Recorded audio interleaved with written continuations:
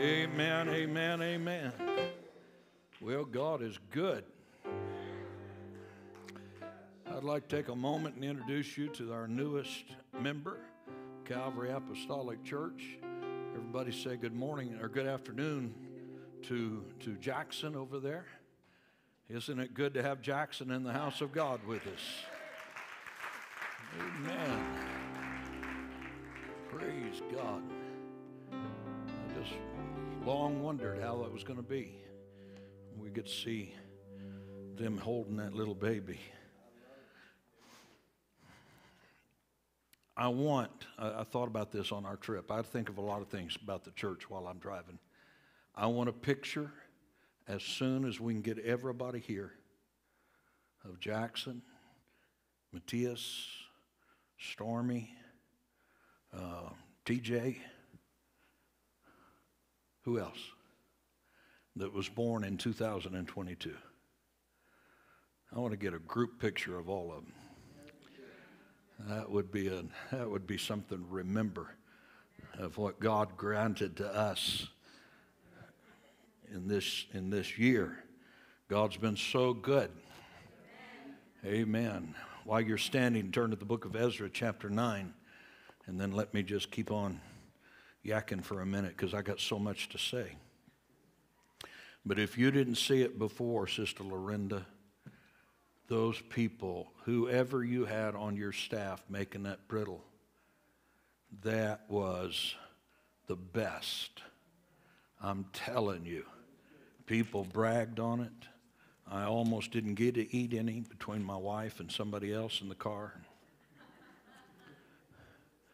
I don't even think we made it back. Juju was in the car. I'm telling you, that was... And all of you that just got peanut brittle instead of pecan brittle, I'm so sorry. Pecan brittle was perfect, absolutely perfect. And what more can I say? It's just everybody that got it just absolutely loved it. And we'd pass it out one or two patties at a time, but I could have passed out a whole lot more than that. Amen.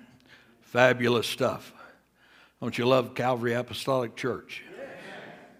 I want to say thank you to Anthony and Aaron for taking care of things in our absence. And we promise we will not make a habit of doing this every other month. Right? Just annual. I think he even lied then. I think he was thinking semi-annually instead of just annual. But it was a unique time. Grandmother rallied. She was looking good. Come home. And before we left, Juju chased one cat too many. And he threw out his back, apparently. And he was limping around on three legs. And he was getting a little bit better. We did have him x-rayed while we were gone, make sure he didn't have any broke bones or hip out of place. And it wasn't anything like that. But he got back and he was so excited to be back. He was so happy to be back. And he ran lickety-split over to the church, following me at the church.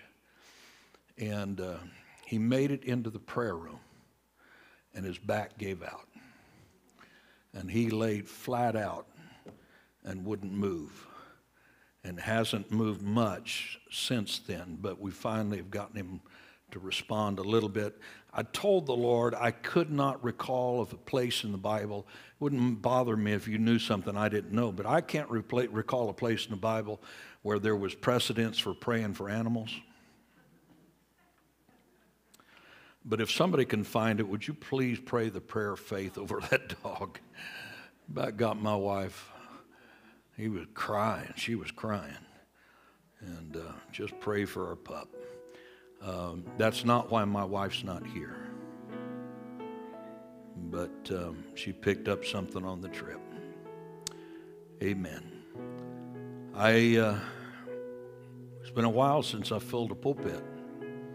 Usually I get to preach while I'm gone, but because of the schedule I didn't. But got something I want to say. It's first of the year, 2023. What's out before us is up to us. I still believe in Project 120 until it's 220. I still believe in that. I want to see God. We almost saw 120 on the 18th, and a lot of us have taken time off since then. But I want to see that changed. I want to see the precious saints of God in the house of God 100% of the time that they possibly can. Someone has said this, and it's absolutely the truth. The more you miss church, the less you miss it. And so just think about that this year. But so much I want to say. Pray that the Lord will help me to say it in the course of this message. Ezra chapter 9, I'm carrying you down to verse 13, and I'm going to read just 2 verses at the time, and we'll revisit this chapter again in a little bit. Ezra chapter 9, verse 13, and after all, this is Ezra praying to the Lord, after all that has come upon us for our evil deeds and for our great trespass, seeing that thou, our God, hast punished us less than our iniquities deserve. Anybody say amen to that? And it has given us such deliverance as this. Should we again break thy commandments and join in infinity with the people of these abominations? Wouldest not thou be angry with us till thou hast consumed us, so that there should be no remnant or escaping?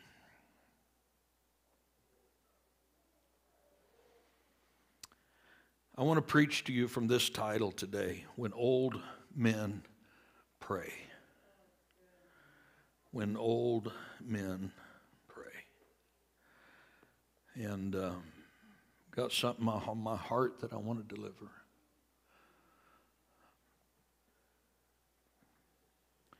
It's not really a message of heaviness, it's a message of hope. But pray that God's anointing would be upon me today. Jesus' name. Master, I got to have you. I don't want to do anything through the flesh. I want to do it through the Spirit of the Lord. I want that holy anointing, that quickening of the body and the spirit to rest upon me this day, that I might speak words of edification, words of instruction, words of caution, words, God, that will inspire. I pray that you would let us set the tone for the year that is to come. I pray that you would bless Calvary Apostolic Church in 2023. In Jesus' name we pray. Amen. Amen. God bless you, and you may be seated. As a young preacher, I oftentimes would marvel when I would sit in a service and listen to one of the seasoned ministers as they would liberally pepper their messages with such rich stories, illustrations, examples, not out of a book, but out of personal life experiences.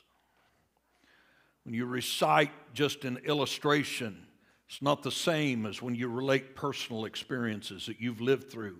You've seen experience taking place, first-hand knowledge of things. It just changes the entire dynamics because one has got to live through the story in order to tap into the pathos of it, the passion of it, and to bring life into that. It's only when you do that that it can truly be fully communicated like it really can be communicated. And such was Ezra's prayer in chapter 9. Israel had drifted. generation by generation, their godly heritage had slowly been walked away from. The sin of one generation, it was like compounding interest to a bank.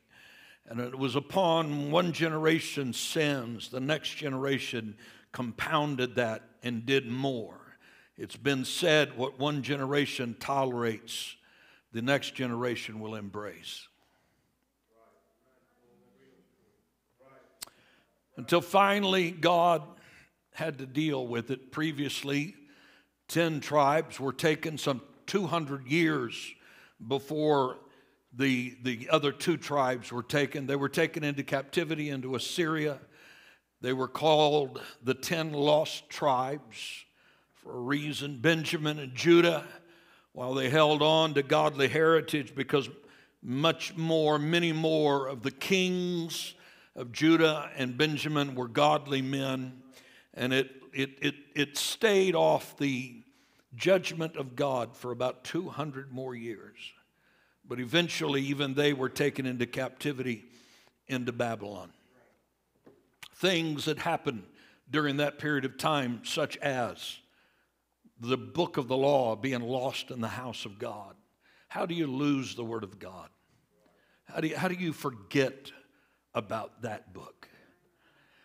They should have been able to learn from history, because if we don't learn from history, we are bound to repeat history. They should not have repeated the mistakes of the 10 lost tribes. The reason we call them the lost tribes is because when they were carried into Babylon, or into captivity in Assyria, they began to integrate into the society of their captors. They began to wear the same clothes that the captors wore. They began to fit in with the society, the customs that their other people did, marrying into the families there and bonding with them, picking up their idolatry and their religions, until finally you could not tell the difference between the Jew and the Assyrian. For the most part, when the 2 tribes of Benjamin and Judah were carried away to Babylon, because of that illustration, because of that knowledge, these 2 tribes did much to maintain their nationalistic heritage. They kept their identity as much as they could. For example, they would meet at the Passover, that great feast of deliverance that Israel celebrated. And one thing that they would repeat year after year was, next year in Jerusalem. They never forgot where they came from, and they never forgot that they were meant to dwell in that promised land. And they had every intention to get back to that place where they one time was. I hope that people would feel that way, that they're going to be back. They're going to do what they ought to do. But in the meantime, many of them did intermarry with the Babylonians, just as Israel did when they were in Egypt. They brought the mixed multitude home with them, picking up things that the others had, integrating it into their lives, normalizing it, and taking it back to their home. Nehemiah had already returned from Babylon with the blessings of the king. He returned to Jerusalem, and he rebuilt the fortified walls around the city of Jerusalem.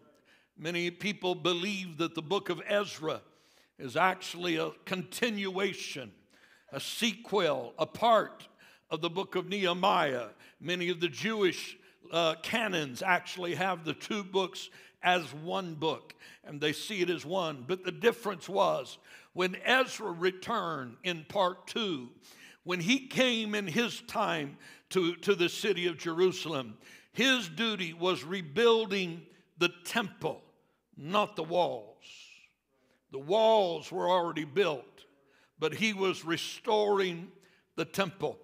And the day that the foundation was laid, the day that the rubble was cleared off, and they began the work, and that foundation was laid again.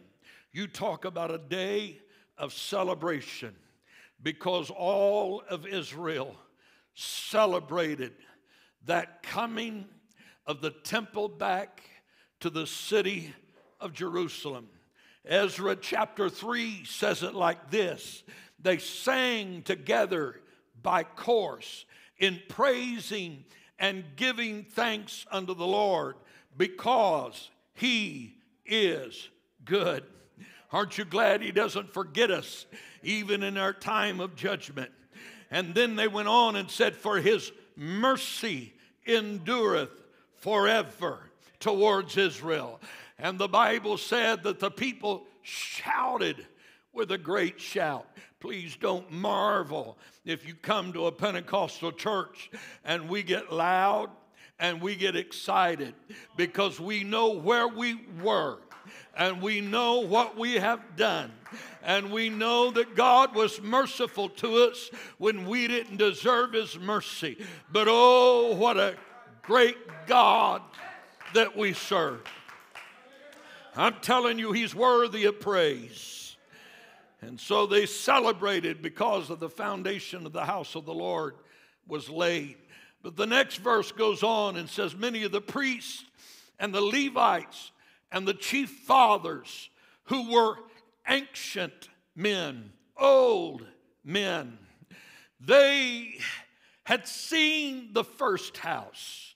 They saw when the foundation was right in its beginning and laid there through all of those years that had been there. They saw that with their own eyes. The Bible said that they wept with a loud voice, while many of them around, the young people, were shouting for joy. Tears were flowing out of the face of some old men. The people could not discern. There was that sound of many waters that we're going to hear when we get to heaven. As some of them were shouting, but others of them were weeping and crying because of the depth of what they had lost. All the time, the young men were shouting about what had been accomplished. The old men were weeping because it was gone to begin with, when it should not have been lost. I don't know if you're hearing me. One looks to the future. One expects great things in the future. And the other one is looking back and saying, God, we've wasted so many years, and now we've got to redo what we once had. The memories of the high price that had been paid simply because of the sin of their nation, making it necessary for the rebuilding from the rubble to begin with. It should have never been torn down in the first place if Israel had lived like they ought to have lived. Listen to me, young apostolics. Listen to me, young generation. There's many lessons that some old men don't want you to have to learn the hard way. We don't want you to have to go through those kind of things. We want to spare you the hardship. We want to spare you the shame that you would have to do to repent of things of your youth. We don't want you to have to live wasted years out there wandering in captivity because of what your sin does to you. Please understand, when an old man is saying something to you, it's not because they don't like you. It's not because they're trying to hold you back. It's simply because we want you to be able to build from a better place than having to build out of the rubble. Though we've experienced the long suffering and the mercy of the Almighty God, there's no reason that you should have to endure the same kind of setbacks. If you can, listen to me, young man, listen to me, young lady. We want you can and you should fulfill your destiny and finish the course unfettered by failure. We don't want you to do that. We don't want to be there to be a lost generation, a period of captivity. And so Ezra is tasked with the duty of rebuilding. Thank God that God is a God of reconstruction. I'm glad that He's a God of reconciliation. I'm glad He's a God that can take chaos and bring order to it. He can take darkness and He can bring light. I want you to understand something about God. Everything that God does for you is to build you and to bless you. It was never meant to hurt and destroy. The enemy of your soul is the one that wants to destroy. But God wants to make you live life abundantly. Somebody shout amen. Ezra's job is to walk into that temple that has been built and to begin to teach another generation about the laws of Moses. It's been on my mind. I'm going to put out a post to the ministers of Section 3 since my duties include that now. I want the pulpits of this section to understand it's not all about correcting. It's not all about showing disapproval. It's about building. It's about strengthening. It's about feeding the flock that God gives us. It's about instructing you in the ways of righteousness so that you can please God and find that harmony in the things of God. It's helping you to find peace in the midst of the storm, helping you find out that in the middle of the chaos of this world, there is a God that you can go to that is a comforter, and He will help, and He will strengthen, and He will bless. It's all about bringing you into alignment with the will of God, that you may know the perfect will of God, that acceptable will of God. God wants you to know the book. He wants you to know His Word. He wants you to fall in love with the things of God. Pulpit is not a place for chicken soup of the soul. Pulpit is a place to strengthen, build, educate, inspire, help you to grow in the things of God. Ezra's duty was also to reestablish the Levitical priesthood, that which had been missing for so many years, to put that order back in place, to give men duty and responsibility to carry out the labor and the work, to organize, to do all of those things. And then in chapter 8, he proclaims a fast. He had been gone for a while. The book is basically divided into two sections, chapter 1 through chapter 6, and then from chapter 7 to the end of the book.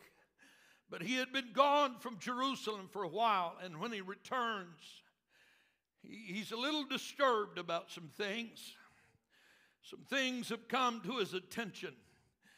But he proclaims a fast to remind Israel, we're going to do a day of mourning. Do you all understand what a fast day is? It's a day where you set things aside, not just to ignore food, but to remember everything that you've done that brought you away from God. Everything that you have allowed to slip in your life that brought judgment upon you. Fasting is to crucify the flesh. You going to help me preach today? I'm telling you, saints of God, there's some things that we need to go back and remember. We need to remember the pit that God brought us out of. We need to remember why we got put in the pit. We need to remember the sin that we got brought from, not with a sense of glee and feeling like we were somebody when we were out there. But oh, thank God, He took a sinner like me. He washed me, He cleansed me, and He put me on a firm foundation. I don't want to glorify sin. I want to glorify the God that brought me out of sin. Hallelujah. So a fast day was to remind ourselves what put us in that condition and then the first place. And then chapter 9. Chapter 9 begins with the princes of Israel coming to Ezra. It's not a tattletale. It's just the fact that there's something he needs to be aware of. Let me just tell you, one of the heartaches of the pulpit and the ministry is sometimes the preacher's the last one to know what's going on. It's almost like he's a policeman. We're going to keep it away from him. And that mentality in the kingdom of God, I struggle with. I have a hard time with it. It's the code of silence. But that code of silence only works in darkness where things are done that should not be done. You don't go to your doctor and operate in the code of silence. You go to your doctor and you are transparent so that he can help you.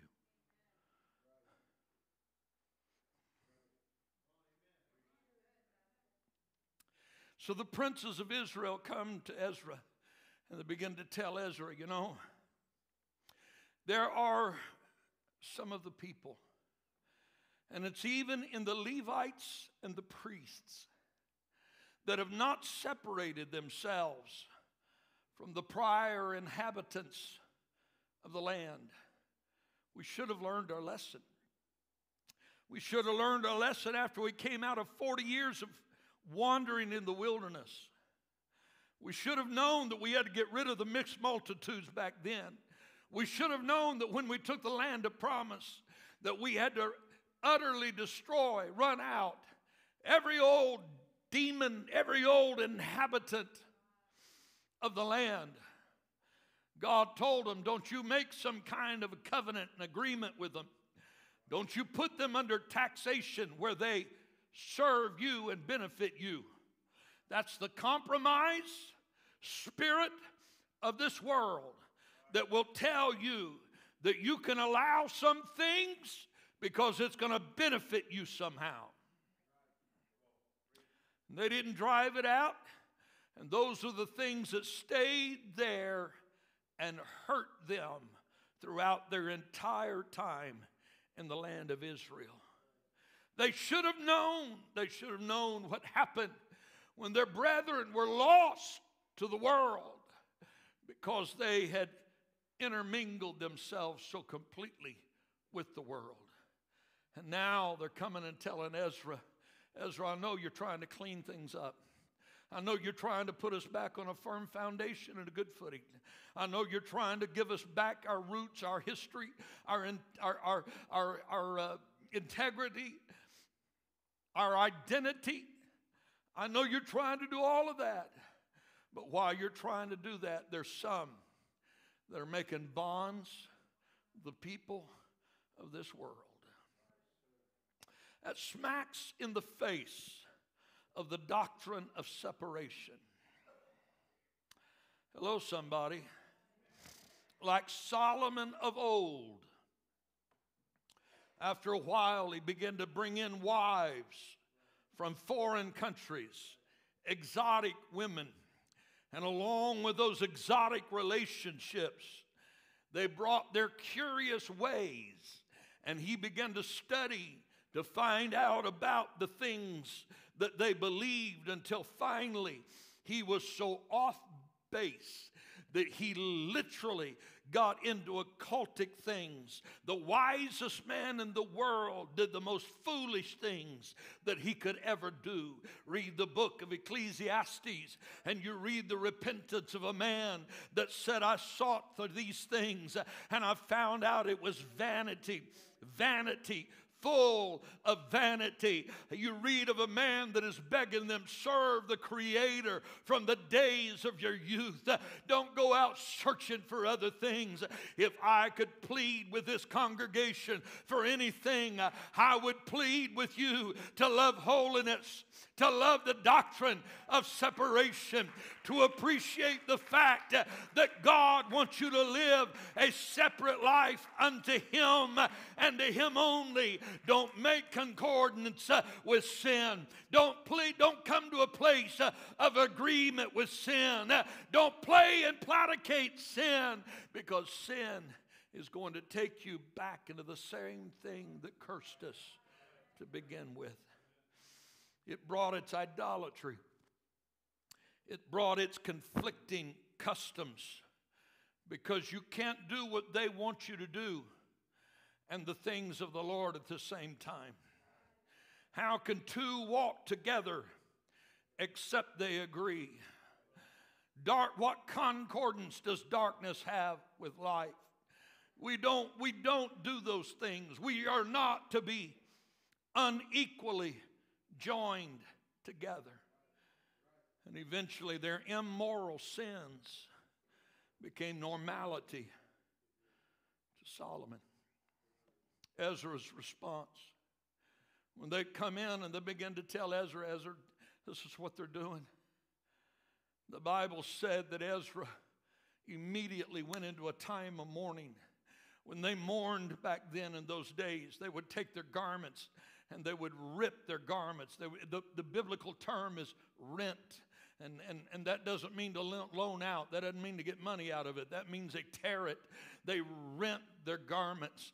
And they put on sackcloth and ashes. And he went into a time of literally mourning. He sat there. The Bible said he was astonished. I can imagine. Because when you see people do something that they should not do, I know that the wisdom says, young men, don't take it personally when somebody backslides on your watch. But when it's your duty to keep them in the altar, when it's your duty to heal the wounds, when it's your calling to watch over the flock, the pain of that transgression lays upon the shoulders of the ministry. I know they tell me not to do it, but when they walk out, many of them will say, it's not you, we love you. But still, I understand what Ezra felt. God, what did I do wrong? How could I have missed this? How can I be so blind that it was going on in my very presence and I wasn't aware of it? The super spiritual ones are going to say, you should have had more spiritual discerning. You should have known. The Holy Ghost should have warned you and talked to you. Let me tell you something. There's people that can be so deceptive and lie.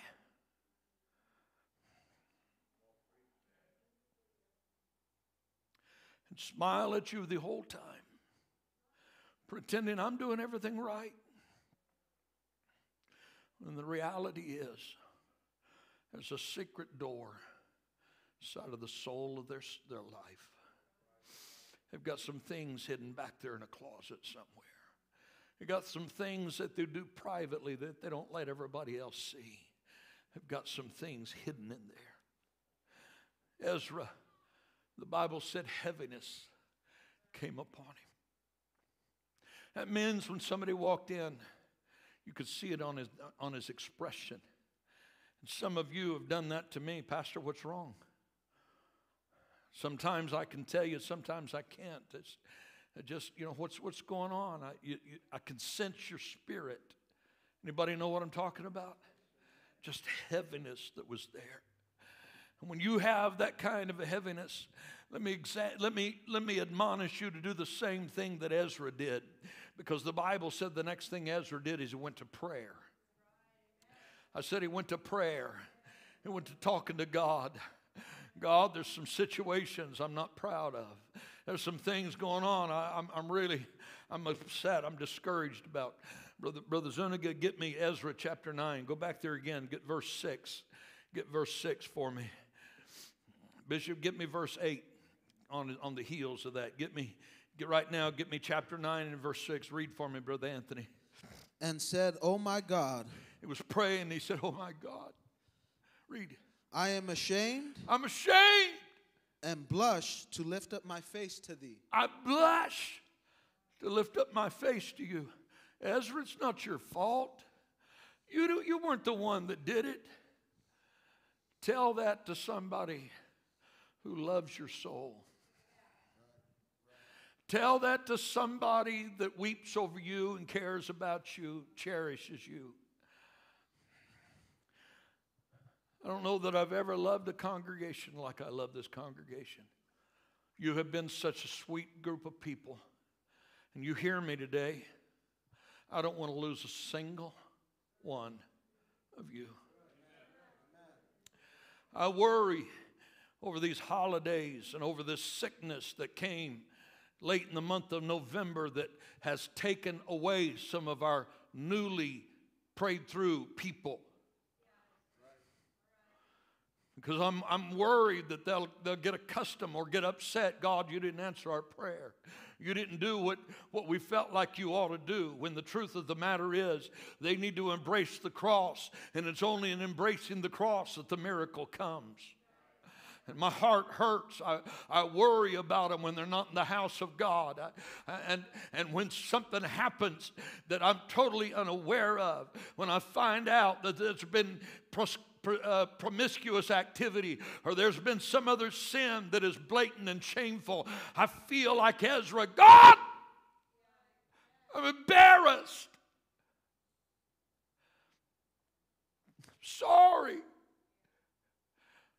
Read, Anthony. "My God, for our iniquities are increased over our head." For our iniquities. Watch the language of the Word of God is not incidental. It's not just accidental, folks. When he used that term, he used it as saying it's our transgressions. I participate in this. It's as much my fault as it is. No, it's not your fault. Tell that to a parent that has lost a child, that has walked out on the truth and is living out there. And the guilt and the condemnation that they feel because they question themselves, what could I have done different? What could I have done to keep them in the church? Should I have loved them more? Should I have given them more prayer time? Should I have taken them to more rallies? What should I have done? God, where did I go wrong?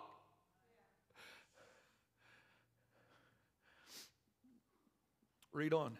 "And our trespass is growing up unto the heavens." Trespass is going up into the heavens. Ezra was so distraught. The next thing he does, give it to the elder. You ready, elder? Verse 8. Next thing he does is he begins to acknowledge the sins of the past. Watch this. Verse 8. "And now for a little space, And now for a little space. grace hath been showed from Now thee." for a little space, grace has been shown. God, you brought us out of the mistakes where we were. We went into 70 years of captivity. You brought us out. You brought us back home. We built the walls. We built the temple. We shouted and rejoiced. It was such a happy time. You gave us a space of reviving. Read. "From the Lord our God, Read. to leave us as a remnant to escape." You gave us a remnant to escape. It's not the crowd that went out. It's not as many as left. But God, we've still got a remnant. And out of a remnant, you can rebuild. Read on. And to give us a nail in his holy And place. to give us a nail in his holy place. That means a secure place. It means something to hold on to. Read on. That our God may lighten our eyes. That you might lighten our eyes. And give us a little reviving. And give us the richness of the language. A little reviving in our bondage. God, we suffered through all of that. And then it was like a breath of fresh air. It was we hung our harps on the willow. They did. And we were in captivity. Right. But oh, when we came out with deliverance, we felt like shouting when we came out of the wilderness. When we came back home, you talk about rejoicing. The rose bloomed again. Life was there again. It was a great thing to get back in the land of promise one more time. God, this is what you've given us. You've given us a space. I'm going to tell you something, Calvary Apostolic Church. I can't tell you about any mistakes in the past, but I'm going to tell you 2022 has been an absolute great year. God has been so good to us, letting us see people come back, letting see it backsliders praying back through. And I'm not finished with it yet. I want to see more. I want to see more. Acknowledge the sins of the past, but it's not just the sins of the past. It's not just yesterday's mistakes. You hear me? God's forgiven yesterday's mistakes. We've dealt with yesterday's mistakes. That's under the blood. What we've got to deal with is today's. I'm not preaching to you to put guilt and condemnation on you about what you did back then. What you did back then is over with. It's gone. It's under the blood. But what I'm more concerned about is where we're at right now and today, because we've come too far to lose out now. We've seen too much advance in order to lose out. Read verse 10 for me. And now, O our God. And now, O our God. Read. What shall we say? What shall we say? After this. Read. For we have forsaken thy commandments. For we have forsaken thy commandments. You've been so good to us, God. You've brought us a mighty long way. And now we have forsaken. You cannot repent. If you cannot repent, you will never find true deliverance. I believe that with all of my heart. Oh God, I'm so sorry. Forgive me, Lord.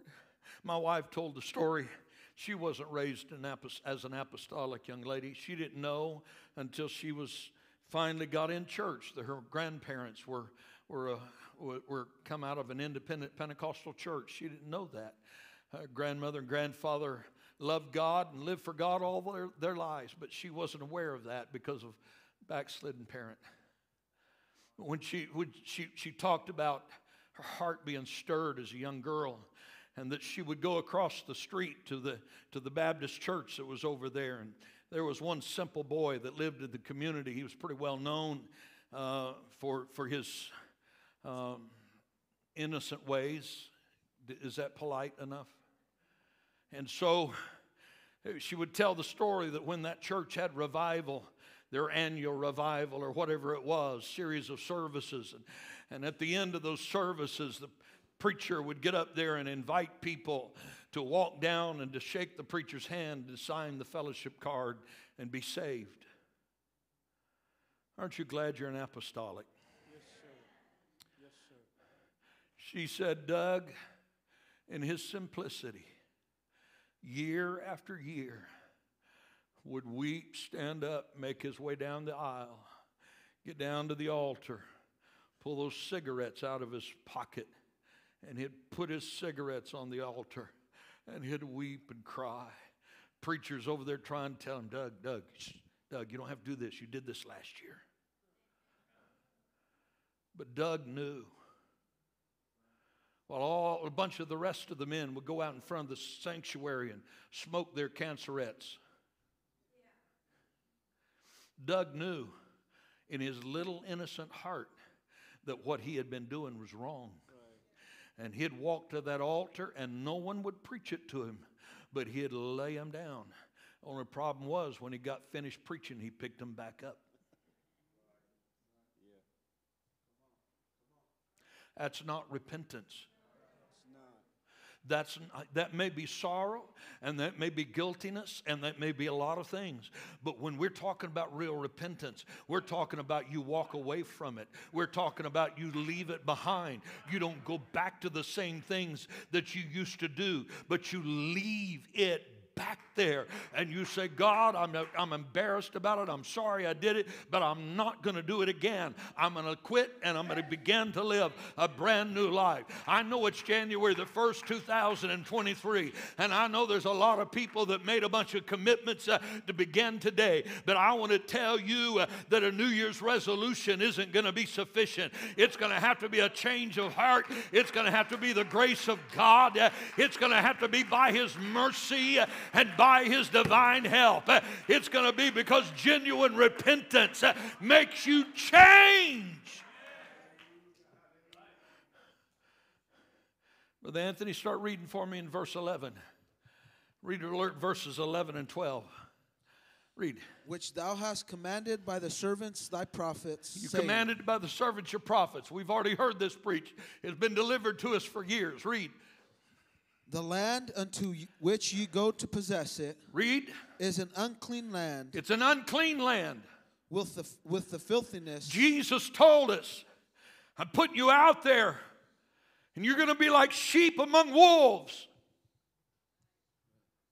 He told us you're going to be persecuted.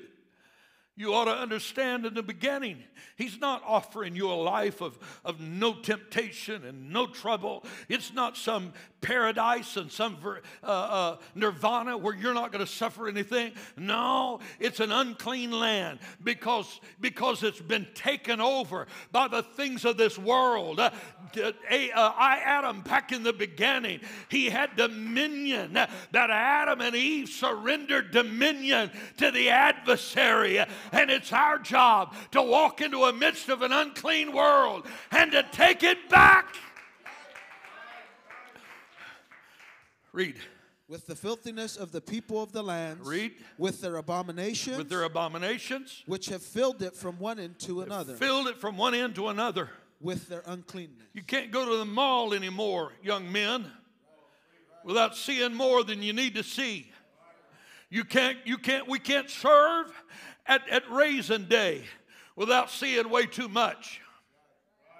We live in an unclean world. We live in a world that we worry about our kids when they go to school, that there's going to be some school counselor that is going to help them transition and tell them that they're of some other gender. That's an ungodly world that we live in. Somebody has got to clean it up and put it into their hearts that we're going to love God. Read, son. Now therefore, give not your daughters unto their sons. Give what? Give not. Give thy daughters to their sons. Give not. Give what? Not. No flirt to convert. Young ladies, it bothers me. I really do. I want more young men in the church that are marriageable, and I want them to love God, not be a bunch of jerks. I'm telling you the honest truth. I am concerned about it. As a pastor, I pray over that because I want there to be a godly seed, a godly heritage where you raise your children in the fear of God, just like you're being raised in the fear of God. I want that. But you hear me. Just because you have been raised innocent, there's a beauty to it. There's a cleanliness to it. And there's young men out there in the world that would love nothing more than to destroy that purity and that innocence and to violate you and to destroy you, that love to flirt with you and bring you out. You're not going to change them. You're going to be affected by them. Hey, Apostolic Church, are you going to help me preach? I'm telling you the burden of my heart. We've got to make sure that our precious families are not unequally yoked with the love of this world. Read. Neither take their daughters unto your sons. And don't swap it out. Don't men, young men. There's too many godly women. Don't go out there and find some harlot. Jezebel would not have had the influence in Israel if Ahab would have had the strength of character that he should have had. You don't want our young girls putting on makeup, looking like the world? Then men, quit looking at women like that.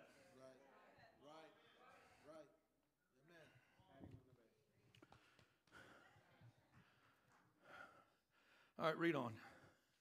I'm in trouble. Read. Nor seek their peace or their wealth. Don't wait. Now I understand the marriage part, but we got to get along, you know. So we got to go along in order to get along. I don't drink, but I just go with them. I don't agree. I know they're doing some things wrong, but I'm not going to rat them out. You don't want me preaching in this place. I've been 2 weeks without a pulpit, and I got some stuff stored up, and you hear me. You hear me. Don't you wink at sin. Don't you paticate with it. Don't you platicate it. Don't you make it feel like I'm okay with what you're doing.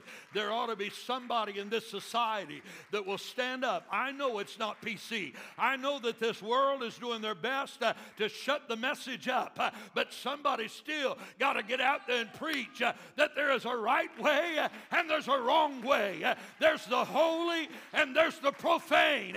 And I have decided I'm going to live for Jesus. Don't go after their peace or their wealth. And don't go after their money. Because the money of this world is going to fail you.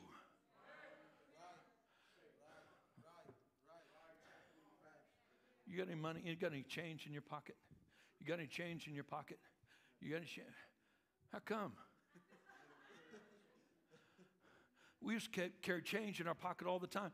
One of the reasons I don't is because too many times I was tempted to sit in the pulpit and rattle it in my pocket.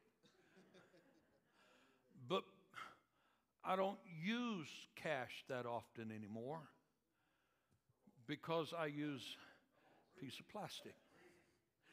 And besides that, during the pandemic, our fast food restaurants said there was a shortage on coins. And so if you gave them $1, you didn't get any change back. And let me tell you something. There's no shortage of metals in the United States. And if they can print dollar bills, they can print pennies. You know why they're doing it? It's because they're pushing an agenda. They're trying to move us little by little towards a one-world financial system.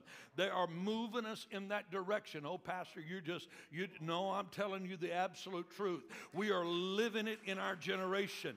They're trying to move us. They're already making it acceptable in other countries and moving it into this country that you get it chipped so that you don't have to worry about all those things anymore. It's going to be for your convenience and it's going to be for your safety until they shut your account down because you're a child of God and they decide to put you in prison to keep you because they can do it. I'm telling you it's going to come. There's got to have to be a people of God that trust Him. Brother Bodie, I don't know if we can handle it. If God brings us to it, He'll bring us through it. The Holy Ghost that is going to take us into the rapture, whatever we have to face, I'm telling you, God is more than enough to take care of us in this present world. Is my clock still wound up or? Read. That ye may be strong. That you may be strong. And eat the good of the land. Eat the good of the land. I want the blessings of God. I want the promises of God. They are yea and they are amen. They don't belong to the world. They belong to me.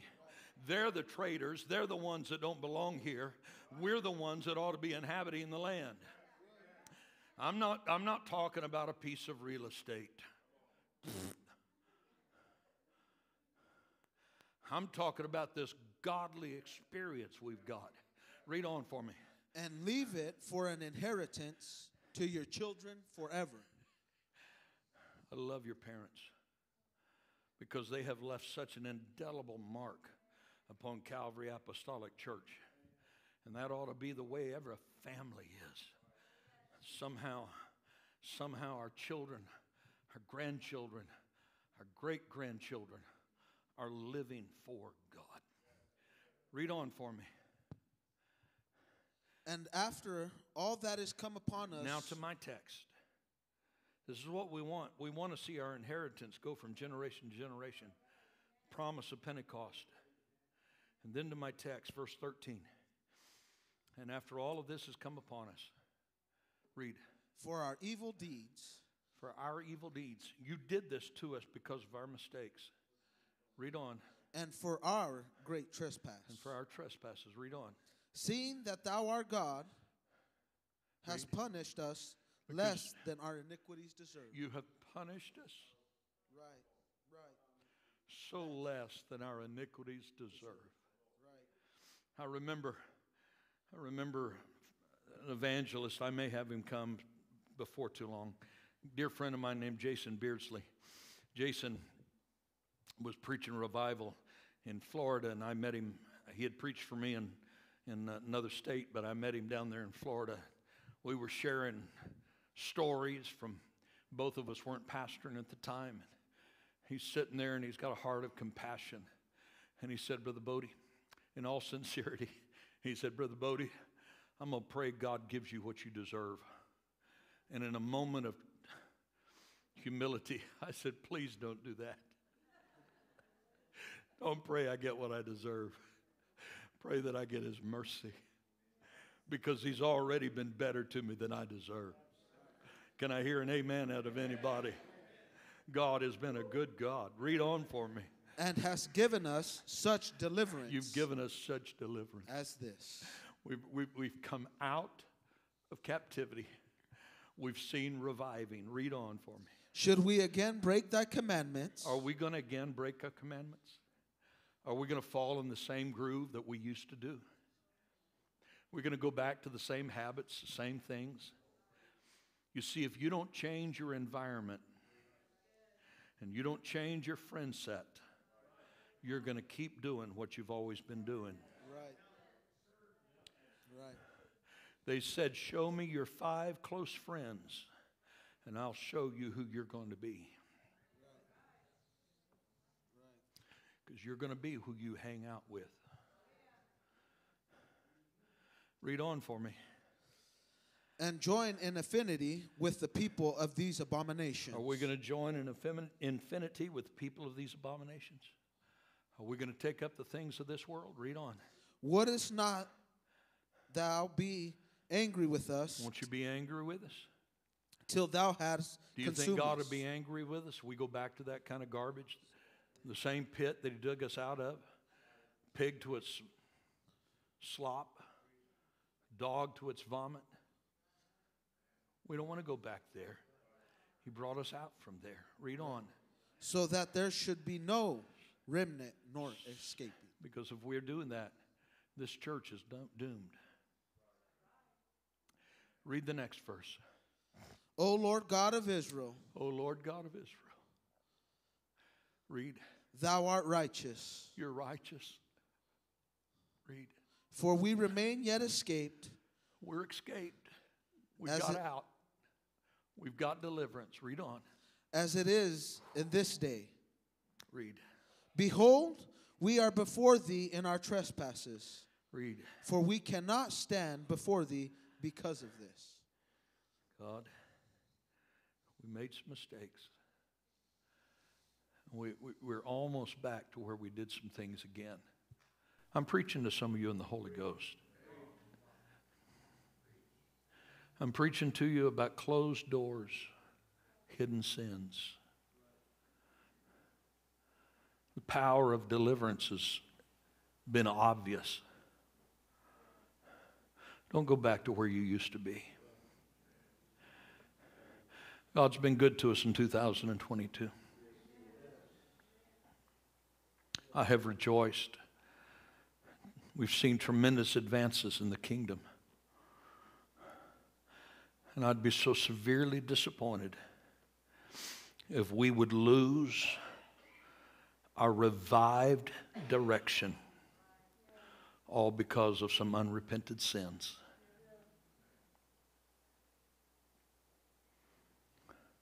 Young people, hear me.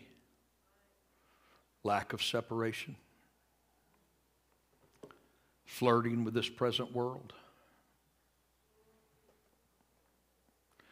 when all the time God has given us a little space of grace.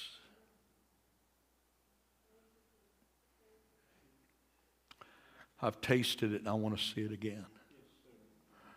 I want to see people praying through. I like the backdrop behind me, but I'd like to see it move more often.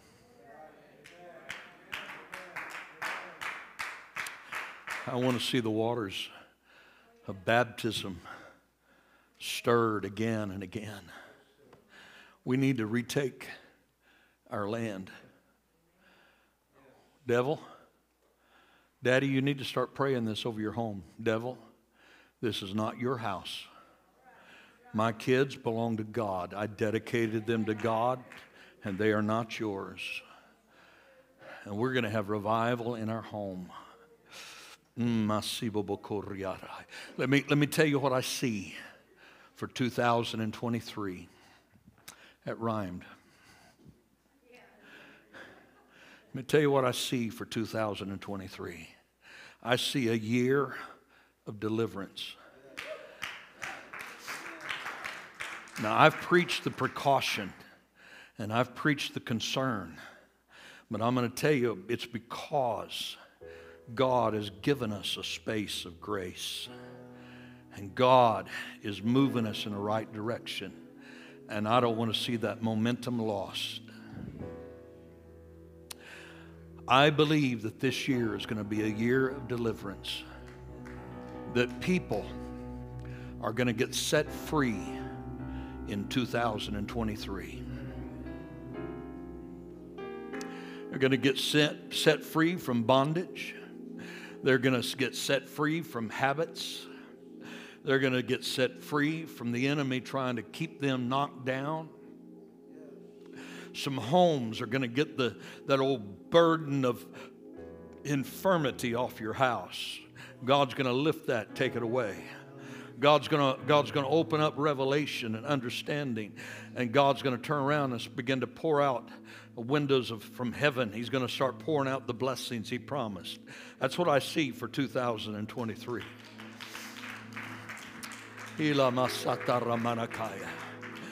So I'm going to proclaim this year a year of deliverance, a year of revival, and a year of us pursuing the things of God with everything that we have. Would you stand with me right now? Hallelujah. Lift your hands and start praying for deliverance. Lift your hands and start praying for deliverance. Start praying for freedom for people that have been bound. Start praying that God would open up the blinded eyes. Come on, pray in the Holy Ghost. Pray in the Holy Ghost. I believe God's about to do some marvelous things in the house of God. If there's anybody in this house that is tired of the bondage, of the shame of sin, I want to tell you there's deliverance in the house today. The power of deliverance is in this place. Whom the Son sets free is free indeed. Come on and pray. Let's worship the Lord. Why don't you get out of the pew and fill the altar area? Jesus.